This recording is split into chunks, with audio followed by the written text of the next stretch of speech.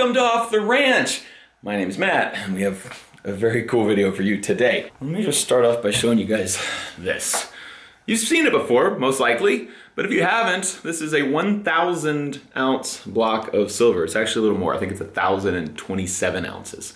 And I got this a few years ago. I filmed a Demolition Ranch video where we shot silver and gold, and I got to keep the silver. As you can tell, it's got some holes in it from Demolition Ranch. So it is pure silver, plus a little bit of lead and copper, most likely, but it's giant. And it was awesome because I got to keep it. And at the time, it was worth about $15,000. The price of silver was about 15 bucks an ounce. And this is 1,000. So it was worth about $15,000, which was super cool. And then the price of silver rose and rose and rose. Got really high and was about $27 an ounce, which means this thing was worth $27,000. And I was like, man, it just sits in the bottom of my safe with a lot of pew-pews piled all over it, not bringing joy to anyone. But I mean, it's a good way to like preserve your value, you know, like it's a good way to hold value. It's solid metal. It's not ever gonna be worth less, most likely. I mean, everybody's always gonna want silver. And so I was cool with keeping it. And then finally I was like, no, it's $27,000. Like, I wanna do something fun with that. And so I put a video up and an Instagram post up and I said, if anyone has anything worth $27,000 that's cool, I want to trade you my block of silver. And I got a bazillion emails. A bunch of people wanted to trade F-250s and F-350s and like, you know, 20-year-old trucks. They were cool, but I was just like, that's not that fun. But then someone came to me with a trade that I could not pass up, which you guys already know based on the title and thumbnail. This thing now, I just looked at the spot price, it's worth like $29,000 now. But the trade that you're about to see is definitely worth more. I'm coming out well on this deal. It's pretty sweet. Prepare yourselves. You may want to sit down. You may want to go ahead and go to the bathroom now because you're gonna yourself.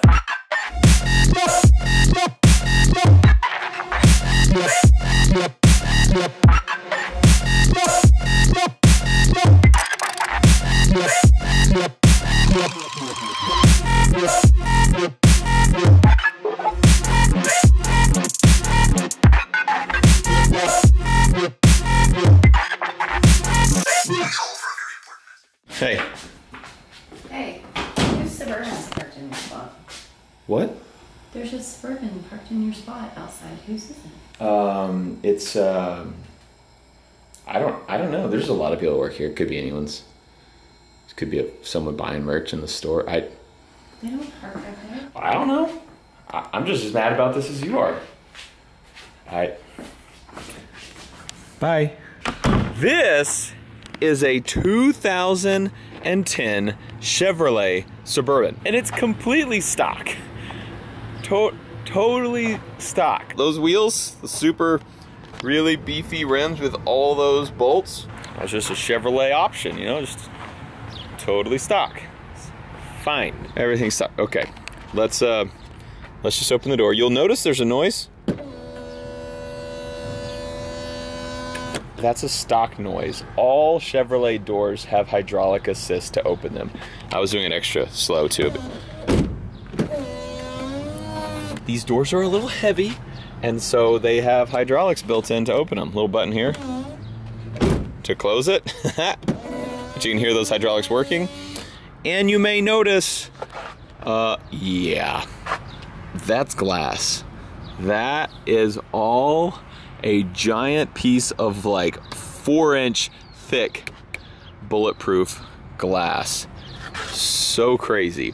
And then you'll also notice around here there is a 1/2 inch thick of steel, solid steel, super thick all around where the glass is not. So this seals up nice and tight right there. So there is no way for anything to get in.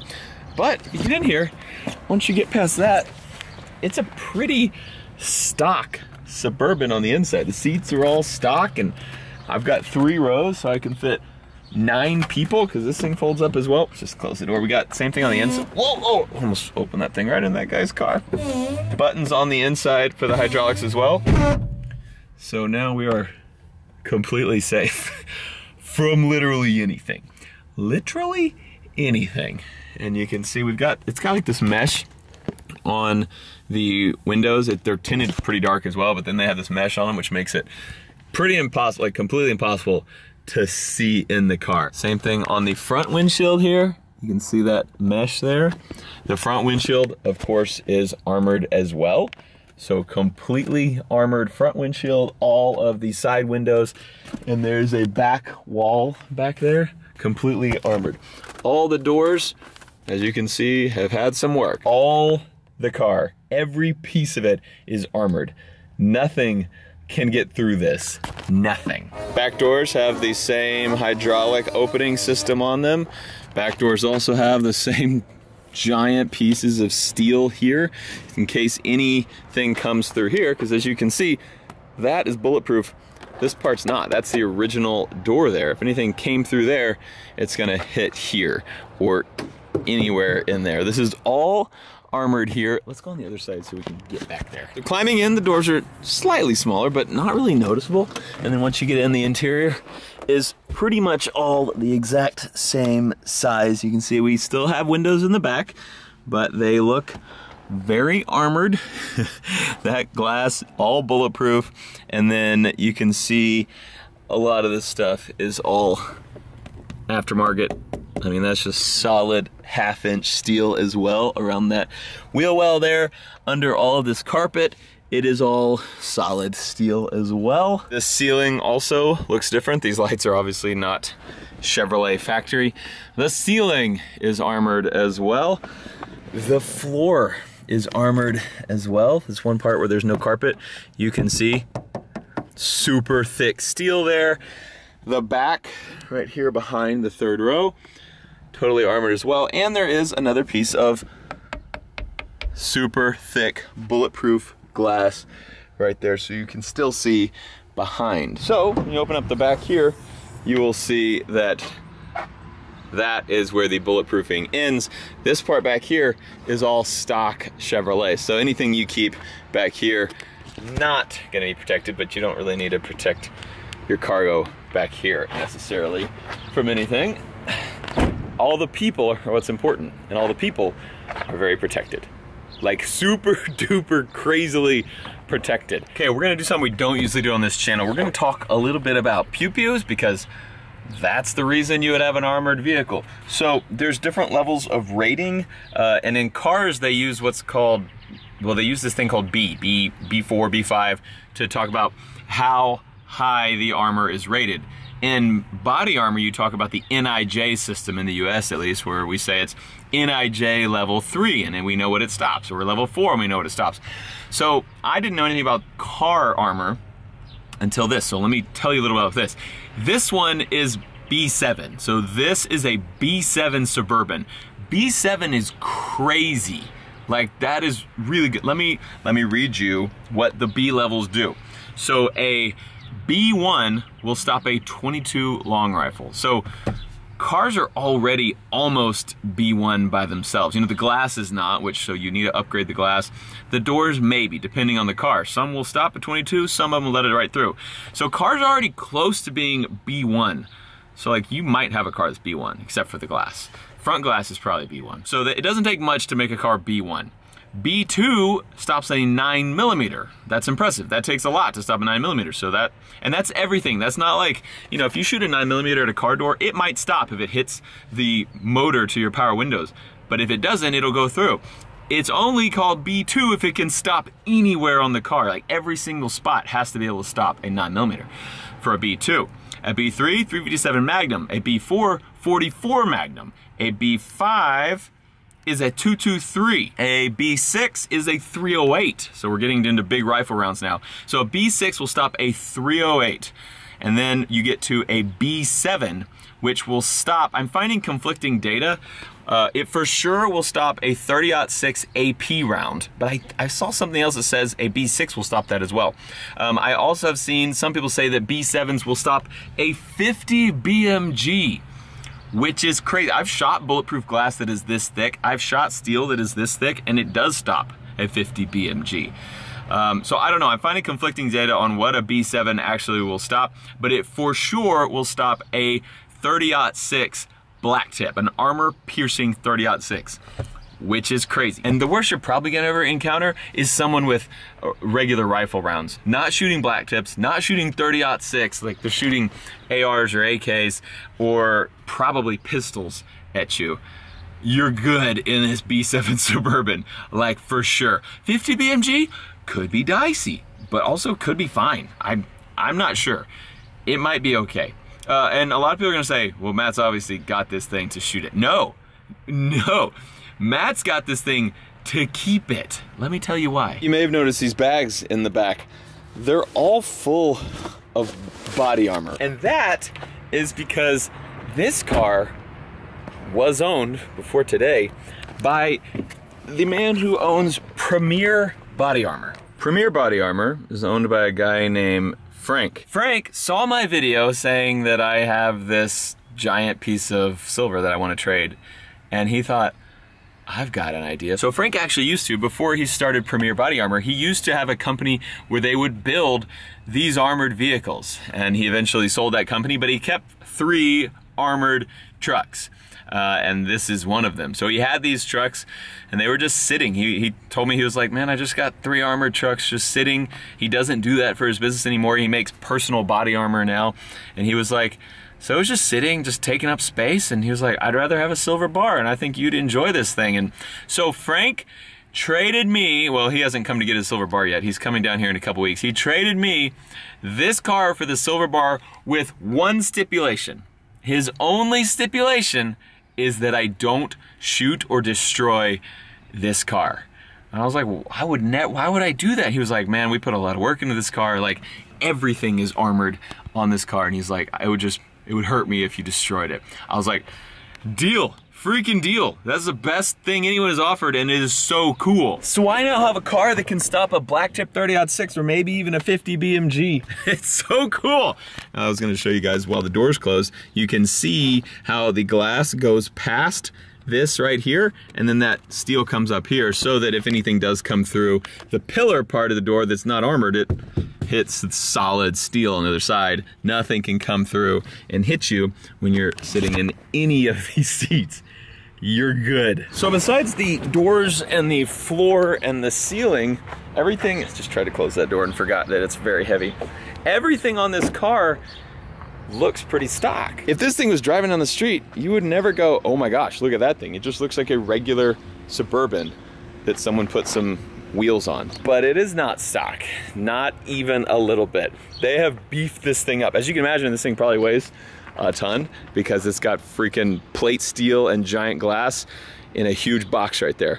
So to counter that, they had to put some giant springs on here. So look at those leaf springs. Look how many there are. It is beefed up. These things usually weigh 6,000 pounds. A stock Chevy Suburban weighs about 6,000 pounds. Mine weighs 12,000 pounds. Double the amount, which is why they had to beef that up, which is also why they have this giant sway bar back here. Huge sway bar, and then a huge rear end. You see those trusses, those gussets up there? Giant supporting structures all over that big, beefy rear end. So they've totally upgraded all the suspension under this thing to handle this much weight. They've also done some things to the engine, because as you can imagine, there's a lot more weight to pull around. So this engine is a gasoline engine. It's got the old Vortec engine. They have upgraded this radiator, so it has a huge aluminum radiator up in there. They've also put a cooler down there, and I haven't figured out if that is an oil cooler or a transmission cooler. Not sure, but they want to make sure when this engine is dragging this super heavy car around that it is cool. that is a giant piece of steel to keep any bullets from flying in through the hood. Is there, yep, same thing here on the sides. Giant pieces of steel here on both sides to keep bullets from flying in and hitting our engine. There's also, you can kind of see it right there, a big piece of steel that's perforated, and then there's another one behind it that's perforated in different areas so that air can pass through, but no bullets can come through. So the engine is completely armored so that no one can shoot that, shoot your radiator, nothing like that. There's a K&N air filter here. They've tuned this thing to get more power out of it. Done a few other small mods to get some more horsepower out of this thing so that it can move this giant heavy truck around. As they also added this strut to help pick up the hood since it's probably way heavier with all that weight on it. Big, beefy, strong wheels, and then if you look in here, you can kind of see little holes there. So they've got drilled and slotted rotors and big brakes under this thing because also it's hard to stop 12,000 pounds. We got long tube headers up in there. I got headers on a freaking Suburban, man. Big brake rotors on the back as well and big calipers. That is the inside. Definitely helps to stop this car.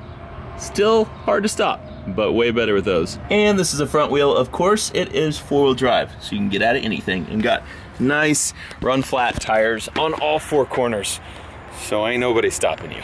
I already know what you're thinking. You're like, Matt, that is a sweet car, but you're not allowed to shoot it. What the heck are you gonna do with it? What are you why would I want to shoot this? This is the coolest thing I've ever seen. So my plan is, and I need your help with this, I want to turn this B7 beast of an armored Suburban into the best dang bug out vehicle the world has ever seen. So what I like about this thing is it's totally incognito. Driving down the street, you would not know that there's anything special with this Suburban at all. But there's a lot of special with this thing. They've put a ton of time and money into this vehicle to make it bulletproof. So what I want to do is make this thing a bug out vehicle that looks still exactly the same from the outside. What I'm talking about is adding stuff to the inside, everything you would need to bug out. But I need your help on figuring out what exactly I would need. Like, you want, obviously, pew-pews, big and small, ammo for those pew-pews, and then you want some survival stuff, which I need help figuring out exactly what is important and what's not. I'm not a prepper. Like, I guess I am by default a prepper because I do know a lot about surviving, and I know a lot of medical stuff, and I know a lot of pew-pew stuff, and so I guess by default I am a prepper, but I'm not someone who spends a lot of time thinking about that kind of stuff because I think I'd be fine. But let's say you are one of those people. What would you recommend is in the duffel bag in the back of this thing? We need medical supplies. We need a little bit of food and water, so like some MREs and some water would probably be good. Oh, this is cool. So once those lights turn off automatically, I also have red lights in here. Right? So at nighttime it shows up better. But it's so you can drive without people, you know, noticing like there's people in the car, or I guess not if you're driving, if you're parked. If you need lights so bad guys can't see you, we got red lights in here. It's pretty sweet. Oh, I didn't tell you. It does have nice amenities like air conditioning, power seats, radio. Like, we're living in style in this armored vehicle. So I need food, water, pew-pews, ammo, medical kit, you know, little first aid kit so I can bandage, you know, I don't know. Like, I want to be able to get somewhere if there's a bad situation, get there as safely as possible. Or if I'm like, man, my house is not safe anymore, I got to get my family out of here into a safe location. I get in this thing, which is fueled up, loaded up with all of our stuff that we need, and we hit the road. We get Premier to send us like body armor that fits the kids too. It'd be great.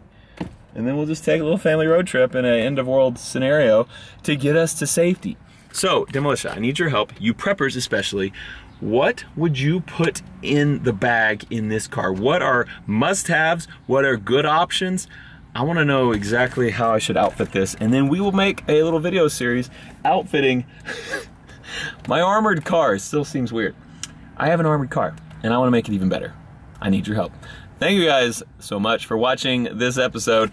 Thank you to Frank from Premier Armor. You're gonna see Frank in the future. He's flying down here to get his silver bar. I mean, maybe he just won't come and I'll get to keep that too. That'd be a great deal for me. But he's coming down here to get the silver bar, and then I'll get him to go over and explain this stuff, because I don't know all the stuff they put into this car, and he knows everything they put into this car. So it'd be nice to kind of have his take on everything. So we will have that very soon. Appreciate you guys watching this video. Thanks for watching Off the Ranch. I love you, and I'll see you next time. Hold up, we actually just found something awesome. I was getting all the footage on my computer, and I found, while I was bored and waiting for it to upload, I found a video of my Suburban that was uploaded to YouTube 10 years ago. It's right there on this. I mean, that's what the video is called, in case you want to check it out. He said he sold this company. I don't know if this company still exists or if this was the name of this company that now has been renamed. I don't really know, but this is the video. We're gonna watch it together. So that says 2010 B7 Plus, which means it is more powerful than B7. Dude, check out the thing. I mean, that's the upgraded suspension. They can go around those cones like crazy. That was just them accelerating and stopping. Single piece sidewall technology, complete armor capsule, which is why it's all closed up. Completely reinforced rear end, yes. Big brake kit, yep, check. Mil-spec certified blast wheels. I don't really know what that means. Custom interior with lighting systems that complement a tactical response vehicle. Nice. Power hydraulic door assist. Check. Complete armor capsule. 30-06 armor piercing. 7.62 by 51 AP and 50 cal protection. Multi-hit rating. So that tells us this is actually 7 plus. B7 plus is the rating, which means it can take 50 BMG, which is why I think there's differing opinions on if a B7 can take a 50 BMG. So when they're saying B7 plus, it means we are 50 BMG good to go. Thanks for watching. I love you, and I'll see you next time.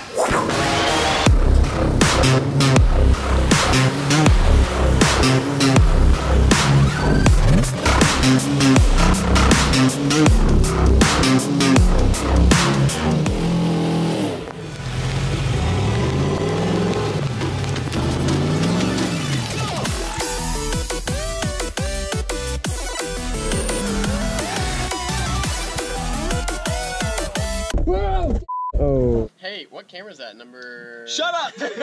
Don't tell Mayor.